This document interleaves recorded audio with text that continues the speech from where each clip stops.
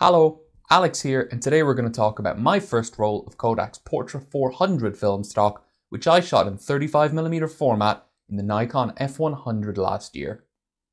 Let's get into it.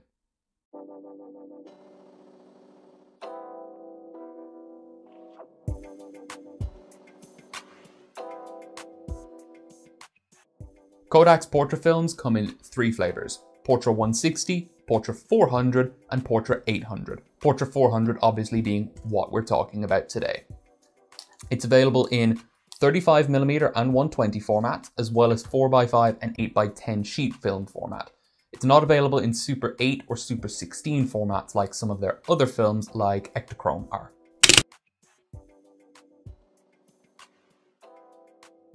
The film, unsurprisingly, has an ISO rating of 400 and the cartridges are DX coded.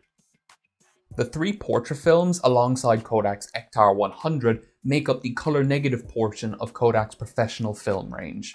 And Kodak have put these color negative films on a set of 4 scales, which I'll put up here. So we can see that Portra 400 has medium grain, contrast, and saturation within the line, standing very far away from Ektar in most situations, except sharpness, where it is sharper than the other Portra films and not as sharp as Ektar, but quite up there. And I think being so close to Ektar is quite impressive for a 400 speed film. So I mentioned that this film is a color negative film. Portra 400, like all color negative films, is designed for development in the C41 chemical process. This is the standard process that you'll have available at your local lab. It's called negative film because you get negatives out the end. You don't get positive images like with slide film, and these have to be inverted in some way, either during scanning or the printing process to yield your final image. So with that out of the way, let's talk about my roll of this film.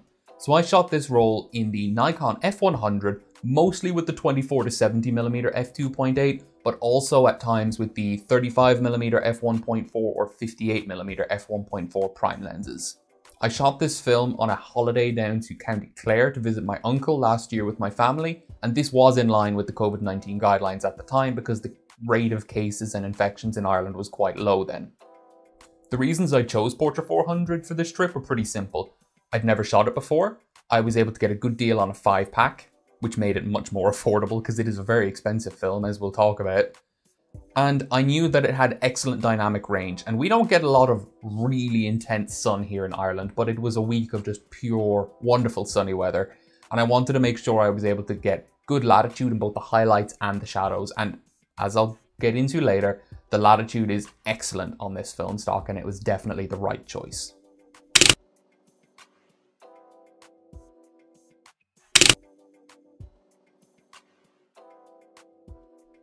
Something to note is that I was using an Epson V600 scanner at this time, and I wasn't really getting on well with it. I did eventually sell it.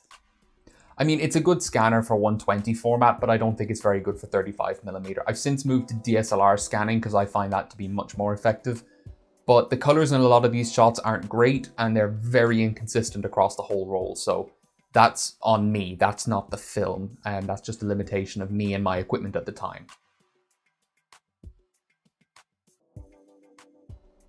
The first and most important pro I want to talk about, in my opinion, is the sharpness. This film renders extremely fine detail, which balances very well with the grain without in any way overpowering the resolution of your image. It works really nicely.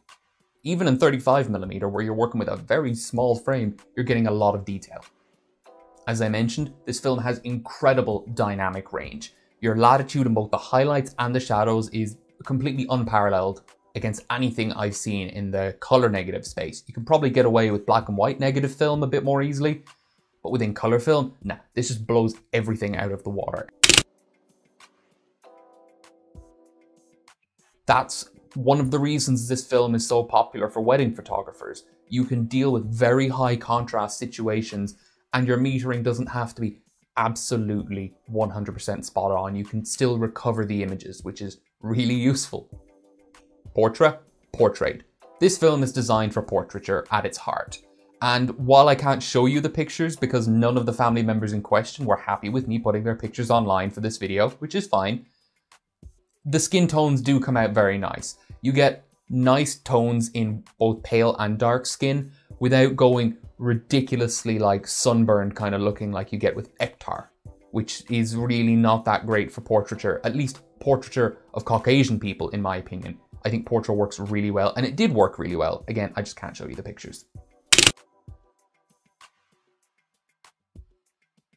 The color palette of this film in general is very flexible, so you can kind of do whatever you want with it. People talk about the pastel look that you get when overexposing it. That's fine, you can do that. But you can make it look like pretty much whatever you want with relatively little post-processing work. It's very malleable in that sense, and I think that's a good way of putting it. It's really easy to work with, which helps you get just about anything for it. That's one of the reasons it's become such a meme, you know. Lots of people use it for whatever they want because you can, right? You get good sharpness, good dynamic range, and colors that can do whatever under a variety of lighting sources. Why wouldn't you? Apart from the cost, obviously. Lastly, and this is a small one, the film basically doesn't curl at all, right? So a lot of films will laterally or longitudinally curl, which makes it very hard to scan them, so you have to flatten them with a heavy weight for a long time. But this film, it's completely flat after drying. It's really good, it's really easy to work with, and I really highly recommend it for that.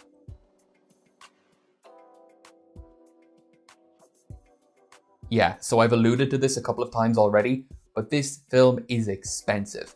It's about 15 euros per roll for both 35mm and 120. I think it's a little bit cheaper in 120, but it's still expensive. Like, Ultramax is probably the closest 400 speed color negative film you can get to this in 35mm anyway. And that's a lot cheaper, which I'll get to in a bit. It's a very expensive film, and it's pretty much your only option for medium speed or high speed, depending on how old you are, color negative film in the 120 format at the moment, which is pretty crap, to be honest. Yeah, this is a small con, but you don't actually have a specified reciprocity factor in the spec sheet for this film. All Kodak say is that you need to consider reciprocity above 1 second, but as for the actual reciprocity factor, go figure it out. That's pretty much what they say. Lastly, and this is a really minor one, and it depends what kind of circles you work in, some people won't take you seriously if you're shooting portrait for things that aren't portraits.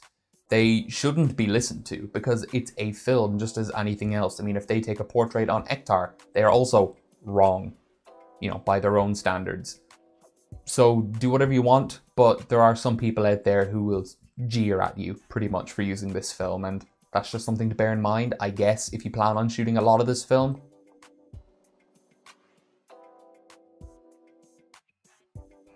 So, this first picture here, I took this just down at Lahinch Beach, and it's nothing spectacular. I think I took this at about 35mm on the 24-70. Tough to meter. You can see there's not a lot of detail up here in the edge of the cliff, but it's not the end of the world. It's a quite nice shot overall, just this lone figure braving the ocean so he can fish and have something to eat. I mean, it's a pretty well-built town. He's not doing this for subsistence reasons, it's for entertainment. It's not the most artistic frame, but I do quite like it because he's framed between cliffs, rocky beach, and the ocean itself, and he's standing proud in the middle of all that. So there's something to the picture. Oh, I really like this picture. This was taken just at sunset on the night that we arrived, and just this pole sitting behind my uncle's garden, and it just came out really nicely, I think. You've got the actual power lines going off in different directions, but you have different layers between the sky, the power that kind of keeps this rural area connected to the rest of the world. I know that's very artsy, pretentious, but it's true. And because this is, I know it's very artsy and pretentious, but it's absolutely true. This is a very rural part of the country. And then you have the hill and the bushes that kind of mark off the edge of his territory, his property. And I think it's just a quite nice shot to look at. The bouquet in the front, it's pretty okay. It's not too distracting, but it could be nicer. This shot. This is my favorite shot of the roll by far. So when we were walking down the promenade at Lahinch Beach, we came across, just by chance, a new crowd of people heading out for surf lessons down at the surf school. I asked for forgiveness, not permission to take the picture. No one minded. It was pretty cool. just to see this crowd of people who were off to get surfing lessons, walking in pairs with the surfing boards under their arms. That's how you carry them, apparently. And I thought the car was kind of distracting at first, but then, you know, it's all red. You know, they're in red uniforms, the building itself and the flags are red, and then the car is red, so it all blends together pretty nicely, and it's a very stark contrast to the blue and yellow tones, well, blue and beige, that you see around, so it just makes for a kind of a visually appealing image, in my opinion.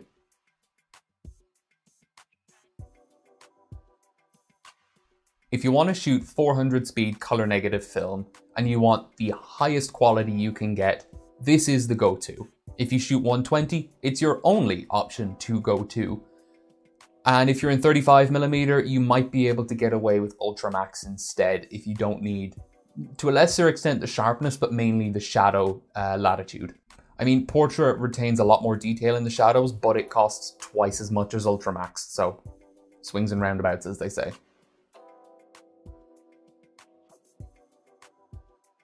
Yeah, it's hard not to recommend this film, to be perfectly honest. I mean, ignoring the fact that it's your only 400 speed color negative option in 120, it's a really good film. You've got excellent sharpness, excellent dynamic range, really malleable colors. Like, people talk about HP5 as a black and white film that you can do basically anything with because it scans and develops with a very broad range of gray tones that you can tweak to suit your needs. This is basically the same thing in color film, except twice the cost of HP5. You can do whatever you want with it. And there's a reason that it's become so popular. Some people seem to just hate it because it is popular. You know, they find reasons not to like it. Whatever, don't listen to them. If you didn't tell them you were shooting Portra 400, those kind of people probably wouldn't know anyway, to be perfectly honest. So look, thank you for joining me on this video where we talked about my first roll of Kodak's Portra 400 film, which I shot in 35mm. If you like the channel, please consider subscribing or even donating to my Patreon, where the tiers start at just €1 per month. If you don't already, follow me on Instagram at Shaka1277 for new pictures every single day. We're going to wrap this video up with the rest of the images from the roll in a bit of a gallery. Take care. Bye for now.